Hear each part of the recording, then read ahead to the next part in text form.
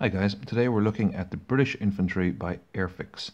This is in the older scale H000 or HOOO. It's roughly 176. Small little guys. These are from the 1970s, sort of quite an old moulding, and they're not in production at the moment. Still readily available on eBay and various sites like that. You see here by the packaging it says it's new, although these were released in 1973. The boxing, however, on the back, I'll show you in a moment, shows a date of 1980, so they were at least 7 years old, but they were still calling them new. Image at the front, as you see there, is a nice straightforward piece. It just shows the Bren gunner there carrying the gun slung over his shoulder and an ammo box in his right hand. This is a figure that is contained within the box. As I said, there's 48 pieces, not actual size, luckily enough. And that's basically the front of the package there. Nothing more exciting than that happening there. That particular range from Airfix, this was the kind of the style of the box at the time. Side of the box, again, nothing more exciting on those. Again, the usual warnings: don't give to children under 3 years of age, although these days you'd want to be nearly in your 30s before they give you something that size. The actual size down here shows a couple of the figures. You have stretcher bearers here. You have a guy who looks like he's marking a mine or something. He's armed with a Sten gun. Then you have the cover figure there again, which is the guy with the Bren, and a nice picture of an officer there with a lanyard for his Webley pistol. The figure itself in the box isn't as good as that, unfortunately, but it's still a nice little figure at the same time. Again, there's the date at the bottom, 1980. So an older release, as I say. A lot of the stuff I do is kind of the older, more kind of classic, shall we say, figures that are available or were available at the time. Again, it's kind of from a nostalgia perspective. I use a lot of the older stuff for wargaming and that kind of thing. It's just basically that's what I'm interested in. I do have some newer stuff, of course, obviously, and you've probably seen some of the videos on that. Speaking of which, you might have a look at some of those and like and subscribe if you would. It'd be greatly appreciated. So let's have a look at a couple of the figures here and see what I've done with them, shall we? Just put the camera down here for a moment, see if we can stabilize that. Okay, so at the front here you can see a range of the figures I've painted up. We'll just start at the side here and have a quick look at them. This guy here is a Sten gunner. He's lying down. Oops, he's falling down. He's lying down, kind of creeping along or whatever it is. He's armed with his Sten. Another Sten guy there adjacent to him. He's the guy who looks like maybe he's marking a mine or something like that. Kind of a strange figure, to be honest with you, and isn't really doing much. Then you have an advancing infantryman here. See if we can get a look at this guy. Yeah, there we go. Very reminiscent of the Airfix German infantryman, kind of in the same pose, the same kind of body shape to that, some kind of positioning. And here we have a Bren gunner here. I like this pose, actually. This particular one, he's not actually firing his weapon, but as you can see, he's kind of crouched down. Maybe he's ready to make a break for it across the street or that. Nice detail on the Bren, actually. And here we have a radio operator. Now, I'm not sure if the radio actually matches in with anything that ever saw service or even existed. I think they're kind of more of a generic sort of a sculpt, really, on those. As you can see now, I usually just basically give them the basic colour paints. I think I was Humbrol 26 matte and maybe 72, I think, maybe for the webbing. Some sort of a brown then for the rifle, and just a metallic kind of a grey for the any metal work on the weapon itself. Here's our Bren gunner here again, the standing guy from the cover. I think we can probably see the detail on the Bren isn't bad there if the camera will pick it up. Quite a nice little sculpt there again. He's one of the better figures in the set, actually, because his legs are kind of normal looking. Some of the other ones are a little bit spindly. But not a bad sculpt, to be fair. Now, next to him, we have this guy who looks like he's trying to find the rest of his battalion or something. Not a great figure, really. You kind of get 3 or 4 of these in the set. Not the most utilitarian of pieces, but at the same time, I mean, one would have been enough, but hey, there you go. Sculpt on it isn't great. Legs are a bit skinny. The rifle is kind of indistinguishable, and he's not doing much. Here we go again with another kind of a poorly sculpted rifle. I'm presuming the rifle is supposed to be the Lee Enfield 303.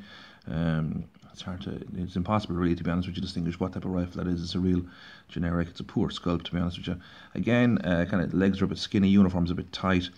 Sculpt isn't brilliant on most of them, to be honest with you. I have quite a few of these, and it's sort of a It's not just one particular set or one particular packet, it's or box, it's across the board. Here's the officer again. Again, uniform's a little bit tight. Poor sculpt on the Webley revolver, to be honest with you. Well, you can just about make out the lanyard there, which is kind of a nice feature. Kind of a weird pose as well, I think myself. Kind of an odd, awkward sort of a running pose. It looks kind of quite more First World War than Second World War, if you ask me. And probably wouldn't have been wearing the peak cap in combat. But a lot of toy manufacturers used to do that in just to denote officers or various units. The old headgear argument comes into play there again. Again, indistinguishable rifle, presumably again it's supposed to be a Lee Enfield, obviously. Looks like 1937 pattern webbing. Very little equipment, nothing at all really, other than the water canteen, ammo pouches at the front. Nothing particularly spectacular there, which is a shame really, because Airfix being a British company, one would have expected that the British troops would have been one of the better sets released, but that's what you have there. And there's the kneeling version of the rifleman. Again, nothing spectacular, but it does the job. And I do these kind of more nostalgic perspective. But I will use these because I've put the bother of putting them together. Now here's something a little bit more interesting. A little bit of conversions. As if you've ever seen any of my videos, you'll know that I like to convert things. This is the lying down Sten gunner and the guy with the Sten gun in the kneeling position. Just removed the weapons and used a mortar from the NATO paratroopers by Matchbox. If you've seen my video on that, if you haven't, have a look, but if you have, you'll notice that I used a mortar from sergeantmess.co.uk, who do a nice range of white metal bits and pieces.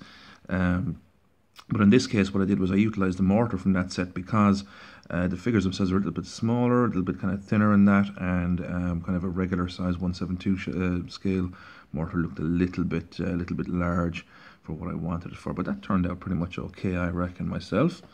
Again, utilising the same figures, just removing the weapons. I gave them a Vickers machine gun, which is actually from the Airfix 8th Army set, I believe. And the stand is actually off the Matchbox Anzac Vickers. So you can kind of see there, just give it a little bit of a kind of a paint up and a bit of a dry brushing or that. And off you go. Now I probably will put in an ammo box and a few bits and pieces in there, just finish that off and make it look a little bit more complete.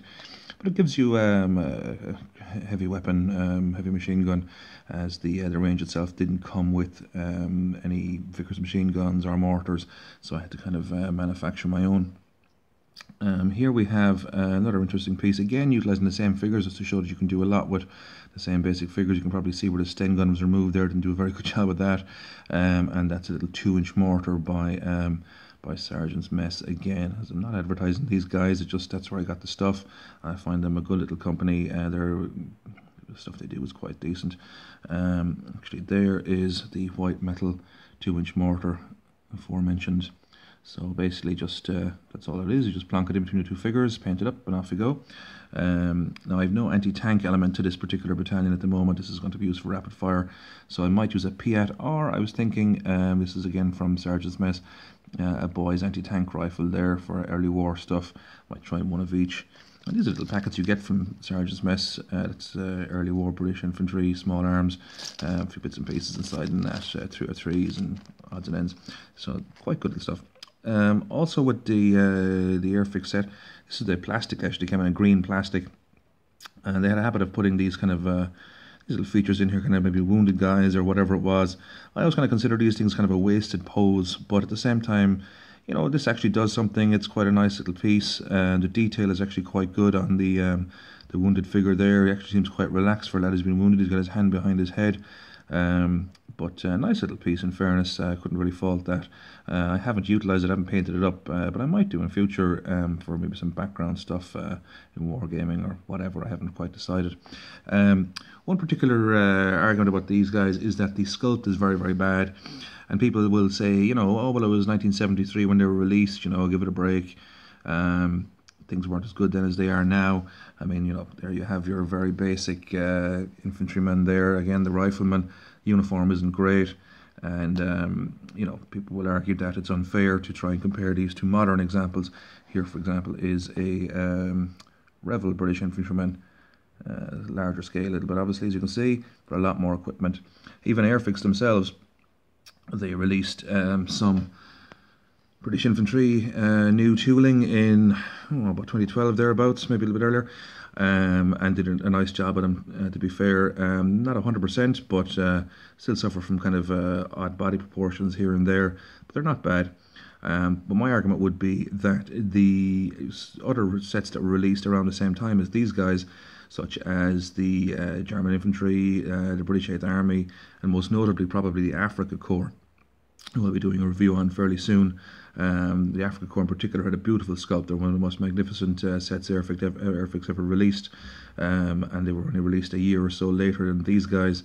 And it makes you wonder, why was there no continuity in the sculpt in that particular company at the time? Now, it's so long ago, I don't know if anyone knows why. I don't know who did the sculpts for these guys. I'm not even sure if it's possible to find out who or why that particular situation occurred. I think it's just a bit disappointing that some of the sets have a little bit of inconsistencies regards that, even within the sets in some cases. Most notably the British, where are we talking about? The British 8th Army have a little bit of variance in the sculpt, but they're actually quite a good set in fairness. German infantry again, variance in the set. And American US Marines, or American infantry as sometimes they're termed. But as I say, these are small arguments, and they're very, very old sets, and a lot of people actually don't use them anymore. As I say, I do, because I just like the older stuff. But that's kind of the situation with those guys. Very straightforward. As I said, I will be using them on the tabletop for rapid fire. I put the effort into painting them and all that. As I say, my usual disclaimer, not the greatest figure painter in the world here, so a little bit of allowance there if you would. All I do is I use the traditional methods of brush, Humbrol, matte enamel, use the recommended colours where possible, or match up with an online conversion chart where I can't find the original, and I literally just give it the basics. Sometimes I dry brush, probably should have done in this case actually, but I didn't, but I always give them a rub of Citadel's Null and Oil just to give it a little bit of shading in that, and I find that does kind of bring up a little bit of life into them and a little bit of depth. But that's basically it with the Airfix British Infantry set from Airfix, as I say, 1973 release. Still available out there. You can get them with packaging or unpackaged on eBay and various other sites. And if you like the kind of the older stuff, no harm in picking up a set of these guys. As I say, don't be expecting massive detail. But then again, when we're kids, we weren't too worried about that. And in fairness, as I say, if you are looking for detail, other sets will probably be more applicable. But at the same time, nice to have these particular guys. So lads, if you'd like and subscribe, that'd be great. Trying to try and grow the channel a small little bit in the coming months, and just be greatly appreciated if you guys did that for me. So look, I'll leave you with that. We'll be coming back with another review for some more stuff fairly shortly. We've a couple of kits, some old, some new, some more figures to review, again some old, some new, and some more wargaming adventures with my young lad. And we are going to do a large World War II aircraft project that he's going to get involved in. So from that perspective, that might be interesting to any of you who have kids and want to get them into the hobby. So look, I'll leave you with that, guys. That's the British Infantry by Airfix from 1973. Nice bit of artwork there. So we'll talk to you again, guys. Take care. All the best.